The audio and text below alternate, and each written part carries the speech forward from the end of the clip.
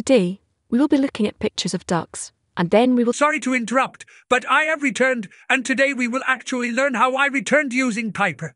Well, I am pretty excited about this. This voice kind of sounds like the other voice, and it generates very fast because it is using Piper. Today, I will show the process I used to create this voice and add it to this Piper TTS UI. If we look at the top, we see there is a new drop-down called Custom. There is where I can select from custom voices that I have created for Piper. I do notice that this voice contains some, as they call it, artifacts and distortions. I created this voice with only 9 clips that were about 5 to 10 seconds in length, and it is fine-tuned from an existing voice rather than a new voice from scratch. I could use more clips and have an overall longer duration and create a new voice from scratch with that to get better quality. Anyways, let's get started with the process. Here is the folder with the audio clips. These are very short clips that I randomly took from audio I used in a previous video. For today's tests, this is the input.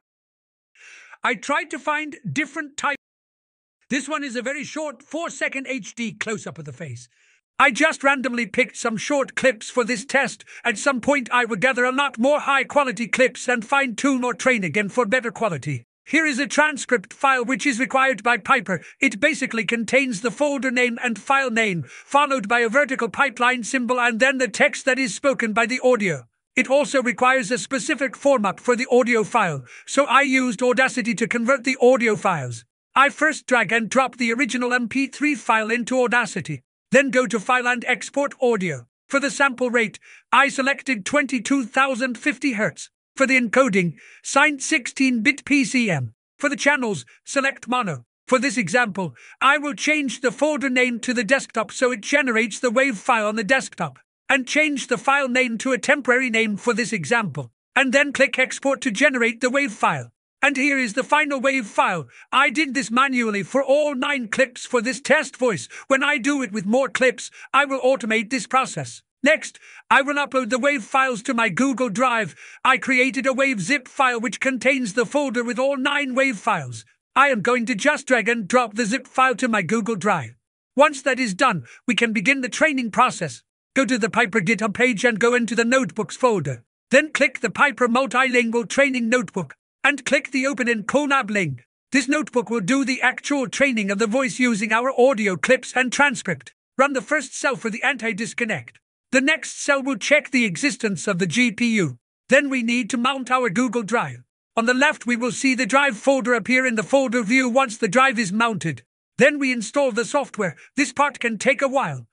Once it finishes, you can see the output, and for me, there were messages in red about pip dependency resolver. We ignore those and move on. Next, we extract the dataset. This mentions the details about the requirements of the input audio files and that they need to be numbered and in that format. We already did all that. This zip path already matches the path where the zip was uploaded. I just changed it to a lowercase for the file name, and then we can run this cell. Next, we upload the transcript file. Here it mentions the format the transcript file needs to be in. We have already created our transcript file which has this information for each audio file in this format.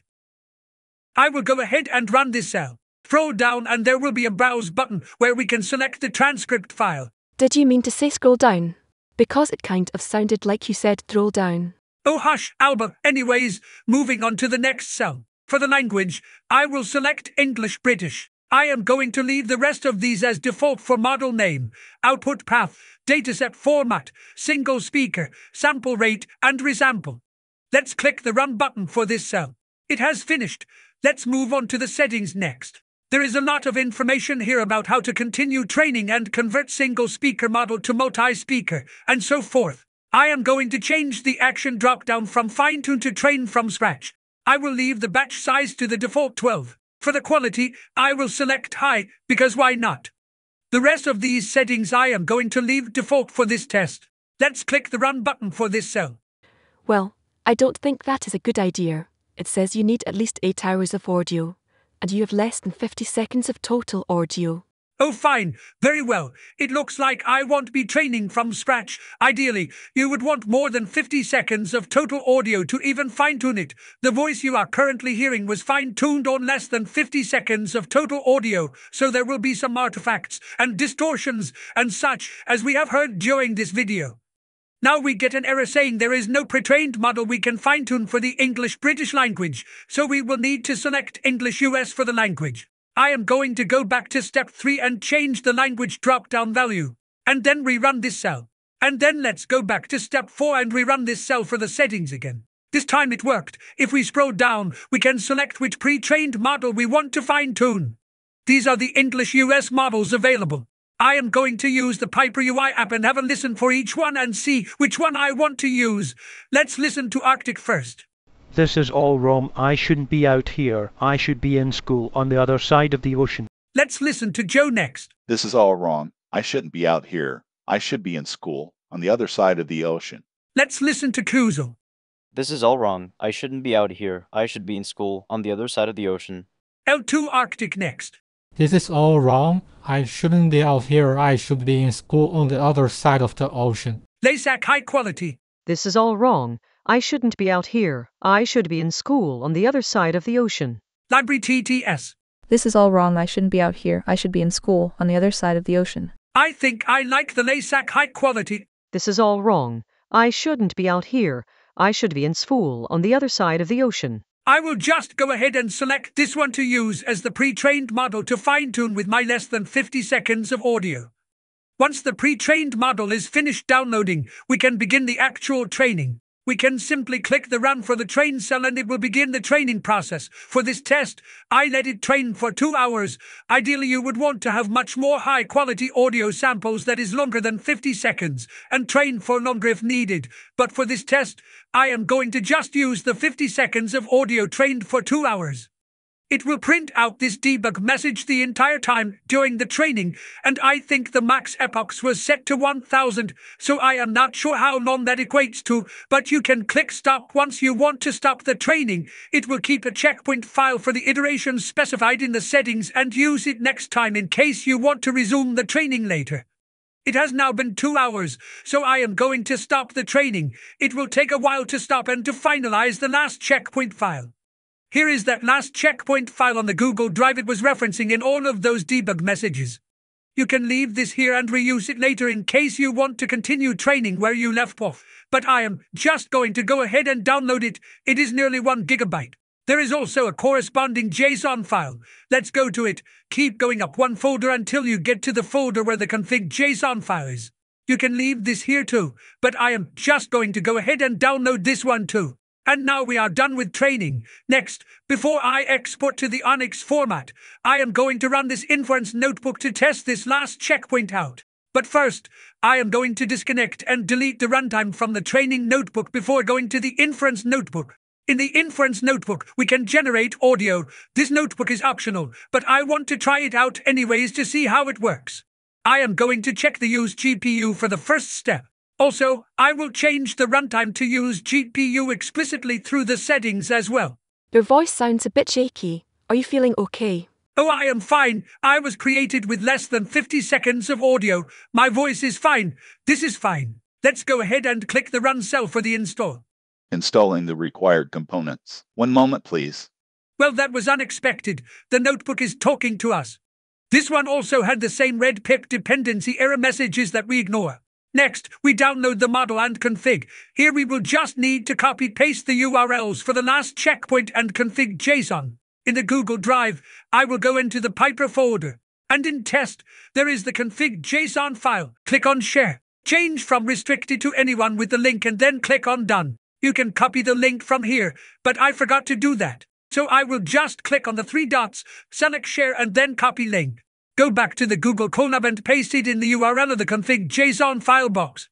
Back in the Google Drive, go into Lightning Logs, version 0, and checkpoints. And do the same for the last checkpoint file. First make it shareable with the link. Select anyone with the link and click Done. And then click on the 3 dots and go to Share and copy link. Back in the Google Colab, paste that link in the model link box. And then let's run this cell to download the model and config. Downloading voice package. The notebook's voice sounds friendlier than yours, in my opinion. How incredibly rude, and now we have 3 different AI voices in one video. What madness. The voice package has been downloaded. And finally, it is time for inference. Let's run this cell. It is pronounced inference. You put the wrong emphasis on the wrong syllable. Interface opened. Write your texts, configure the different synthesis options or download all the voices you want. Enjoy. Great, and now we are done with inference. That sounds good enough for this test. Inference. Inference. Close enough. Now we can go on to the third notebook to export the model as an ONNX file. Remember to disconnect and delete this runtime first. In this notebook, it will export the model and create the ONNX file from the input checkpoint file. Run the first cell to install the software. Once it finishes, ignore any red dependency errors and scroll down to the next cell. Here, just like last time, we paste the link to the model and the JSON. So we go to the Google Drive and click on the 3 dots next to the model and next to the JSON files and click copy link for each and paste each in the Google Colab in the corresponding boxes. I am going to leave the language as it is and also leave the voice name as it is, but will change the quality to high. I am not sure if that affects the process or if it is just for the output file name. I will leave the right model card as unchecked and then let's run this cell. Why does this message say downloading model and his config? Starting the process. This may take up to 2 minutes. We will notify you when everything is ready. That is a pretty nice voice you have there, notebook. Once that finishes, I will select the option to download the voice package on my device from this export mode dropdown, and then run the cell to start the download. This might take a while. Once it finishes, it should have downloaded a file that you can extract with 7-zip. If you don't have 7-zip, it is a free app you can download. Just Google 7-zip. You can select extract here or extract to a folder with that name mentioned. I chose the folder, so let's go in the new folder and extract this tar file here. This will give us the ONNX file and the JSON file for our model that we can now use with Piper TTS. In the folder where the Piper UI is for me, I am going to create a new folder called Custom, and I will move the ONNX and JSON files into this folder. I will actually just copy-paste it. The UI has a new dropdown that reads ONNX files in this custom folder. The ONNX and JSON file names have to match, so I am going to change the name of both to my name so that it is more user-friendly when seen in the dropdown. Now if I go back and launch the UI, I should see my name in the new dropdown. I am going to go ahead and select it and enter some text in the prompt.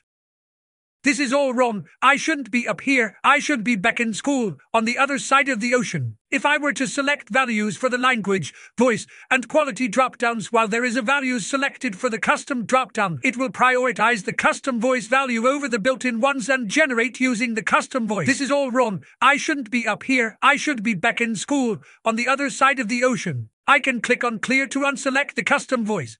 Now if I generate, it will use the selected Alba's voice. This is all wrong.